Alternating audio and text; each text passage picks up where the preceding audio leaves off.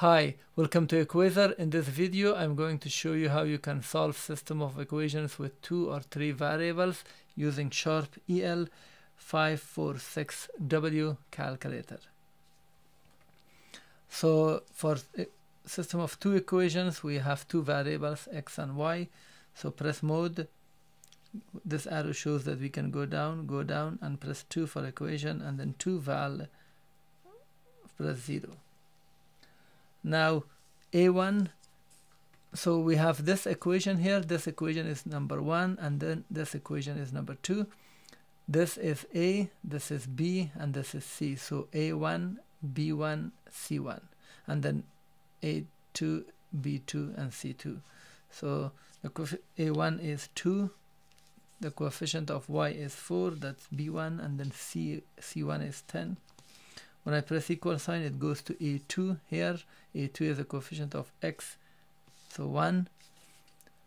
This one is minus 6. I'm pressing this minus here, minus 6, and then equal sign, and then minus 3. Press equal, and then the answer is x is 3, and then y is 1. Unfortunately, I cannot scroll. In Casio, you could do that. So now we have system of 3 equations with 3 variables, x, y, and z. So this is equation 1, 2, and 3, and this is A1, B1, C1, and then D1, and A2, B2, C2, and so forth. So press mode, go down, 2 for equation, and then 3 val, press 1. Now A1, here it's 1, and then 5 and 1, 1, 5, and then 1. And then D is the coefficient of Z was 1, so D is now 15.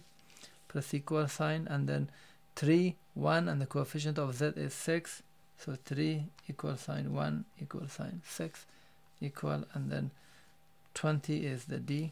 So it goes to the third equation. Coefficient of X is minus 2, and then B is 8, and here Z is 0.